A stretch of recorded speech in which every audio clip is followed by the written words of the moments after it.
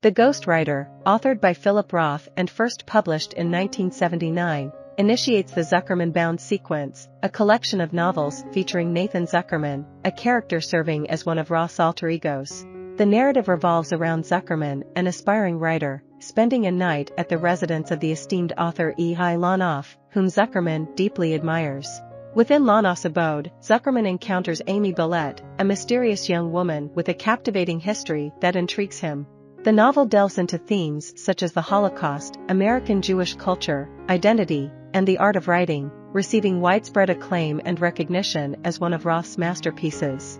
It earned finalist status for both the Pulitzer Prize for Fiction and the National Book Award in 1980, and was later adapted into a 1984 television movie in the United Kingdom. In 2017, Roth concluded the Zuckerman Unbound sequence with the publication of Exit Ghost, serving as a bookend to the Ghostwriter's events. The initial moments of the Ghostwriter introduce Nathan Zuckerman as a fledgling writer seeking guidance from Lonoff, whose career is on the ascent. Despite an initially awkward encounter where Zuckerman idolizes Lonoff, they establish a connection, engaging in spirited discussions on Jewish authors, literature, and contemporary art. During his stay, Zuckerman is captivated by Amy, Lonoff's enigmatic houseguest, who turns out to be a former student sponsored by Lonoff to come to the United States. The narrative unfolds with dinner taking a contentious turn, as Lonoff's wife, Hope, criticizes Zuckerman and suggests an affair between Lonoff and Amy.